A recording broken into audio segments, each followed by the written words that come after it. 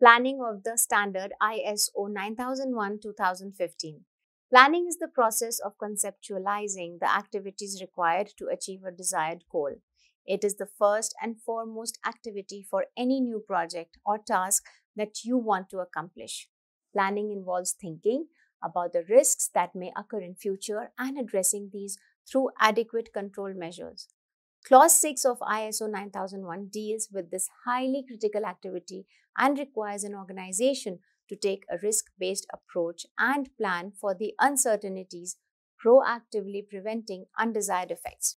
Another aspect of planning is to identify objectives which can be used to monitor and track our progress.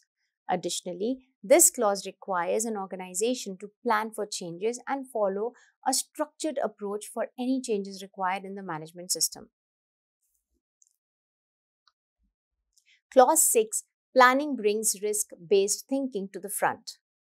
Once the organization has highlighted risks and opportunities in Clause 4, it needs to stipulate how these will be addressed through planning.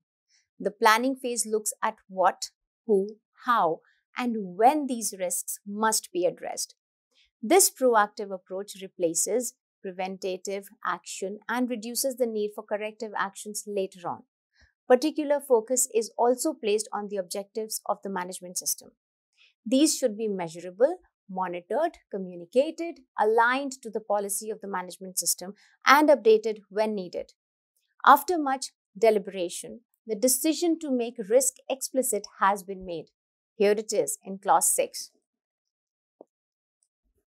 Having highlighted the issues and requirements in Clause 4, now it is time to address the risks and opportunities the organization faces through planning. How will the organization prevent or reduce undesired effects?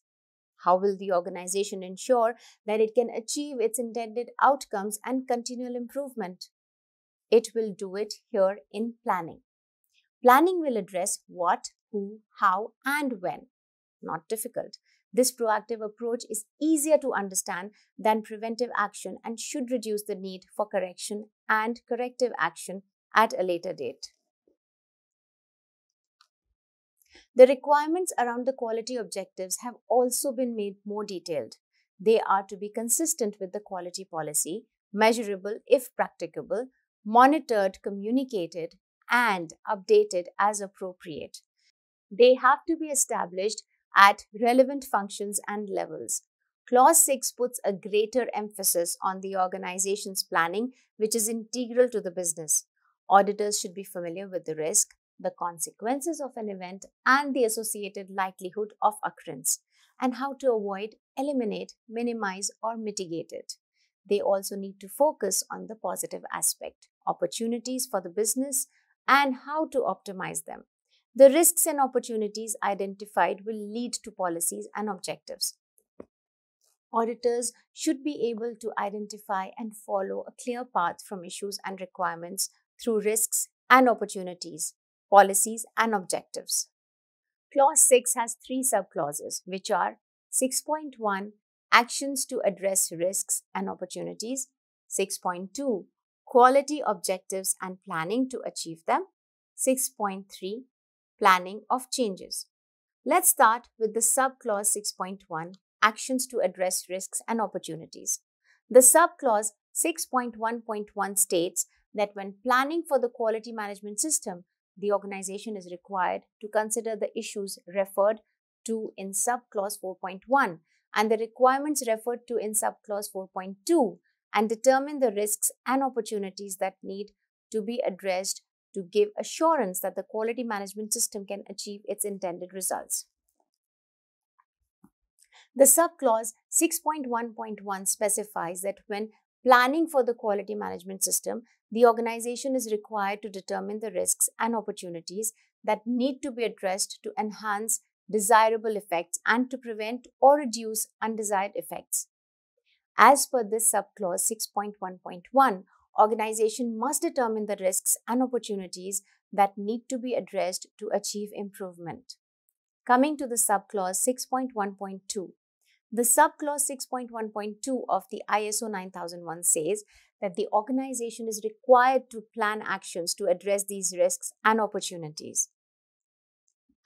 The clause also specifies that organization is required to plan actions to address how to integrate and implement the actions into its quality management system processes and to evaluate the effectiveness of these actions. Quality management system processes are explained under subclause 4.4 of the standard. According to this subclause, actions taken to address risks and opportunities must be proportionate to the potential impact on the conformity of products and services.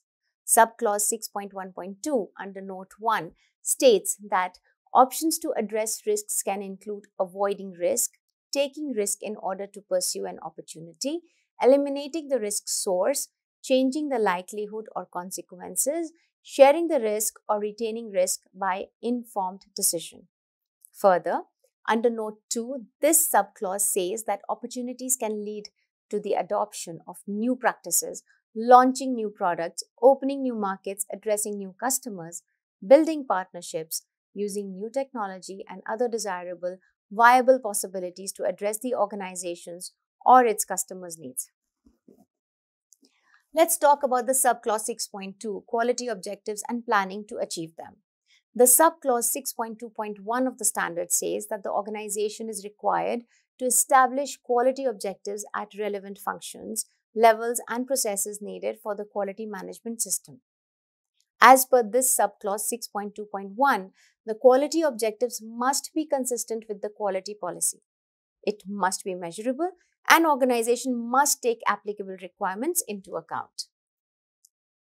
Subclause 6.2.1 states that quality objectives must be relevant to conformity of products and services and to enhancement of customer satisfaction.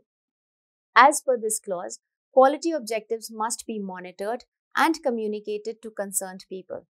The organization is also required to ensure that quality objectives are updated as appropriate. Lastly, this subclause 6.2.1 states that the organization is required to maintain documented information on the quality objectives. Coming to subclause 6.2.2 now.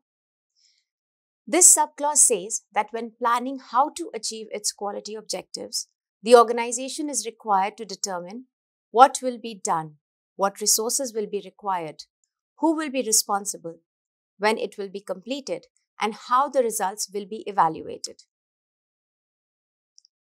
Let's talk about clause 6.3, planning of changes. The subclause 6.3 of ISO 9001 states that when the organization determines the need for changes to the quality management system, the changes are required to be carried out in a planned manner.